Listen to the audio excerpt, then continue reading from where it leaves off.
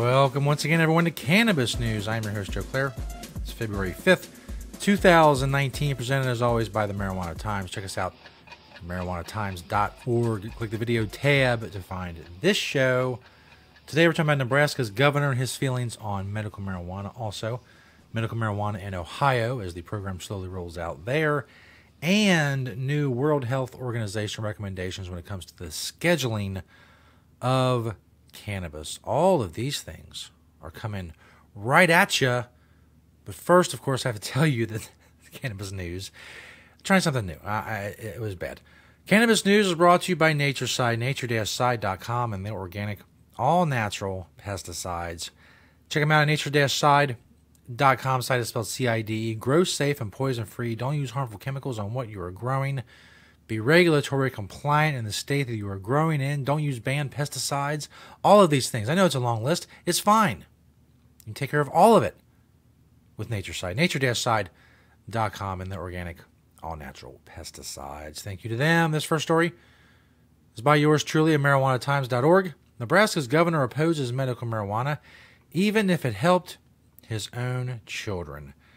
Basically, the crux, the nitty-gritty, if you will, of this article is that this reporter from News Channel Nebraska, he's pressing the governor of Nebraska about his stance on medical marijuana and being against medical marijuana and seeing if that stance would waver any if his children, Governor Ricketts in Nebraska, if the governor's children were in need or could benefit from medical marijuana, if that would change his mind. And he pressed the issue twice with the governor, and although he didn't answer outright no, he pretty much said the same thing both times, is that it's a public health issue and he has to look at the broader picture, heavily implying that he would, it wouldn't matter if his kids would benefit from it because he thinks it's a public health hazard, so he would not be for legalizing medical marijuana. He said, I've sat down with the families and they're very sympathetic, and I certainly understand where they're coming from with regard to a child. But we also have to remember we have to protect the entire public. To protect the public safety, you really have to make sure it goes through the FDA process. That's the problem right there. That's not true. It's simply not true. Many safe, effective substances have not been approved by the FDA, but people use them every day to great effect. Many deadly, addictive substances that kill tens of thousands of people every year have been approved by the FDA. That is a false statement. That is a demonstrably false statement. Quote, to protect the public safety, you really have to make sure it goes through the FDA process. No, you do not. He continues with, now I know it's a long process, but that is what's happening, and we are getting those drugs. Again, the reporter pressed him about his children. He said, again, we have to think about the broader issue of public safety here with regard to how we have drugs in our country to make sure they're safe and effective and what dosage for what ailments, what side effects, and that's what the FDA process does. So this notion that only the FDA can pronounce safe and effective medicine. When people use FDA medicines and they get killed, but they use medical marijuana and they don't die, they don't overdose, and millions of people in this country get a great effect and have a better quality of life because of cannabis, and it's not FDA approved. So I don't know how you can look at these things and continue to just stubbornly say, no, it's not effective medicine unless it's the FDA. That is simply not true.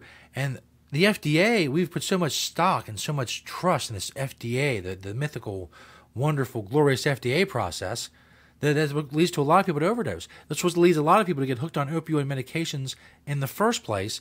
Oh, they're getting it from a doctor. It's legal. It's the FDA approved, so it must be safe. And then, 6 months later, you're hooked to a deadly narcotic. Sorry, it's FDA approved. I'm not sure what you did wrong, and I'm not sure what tens of thousands of other people did wrong to get addicted to it, but it's very safe and effective. You must have screwed up your dosage or something because the FDA said it's just fine. It's just fine.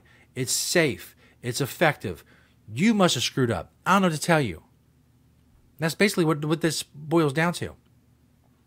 And I guess I'm supposed to commend, I guess that's where I'm supposed to commend the governor of Nebraska for standing on principle and standing his ground, even if it involved his own children. He still stands on the principle that he's against medical marijuana. I don't know. Is that something that's commendable? I don't think so.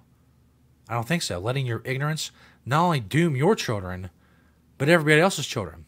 Not only does he think, no, my children shouldn't get it if it can help them, no one's children should get it if it helps them. No one. Think about that. Think about that. As Governor of Nebraska saying, I don't think any child in Nebraska, if medical marijuana helps them, I don't think they should have access to it. I don't know. I don't know. I can't relate to that kind of thinking.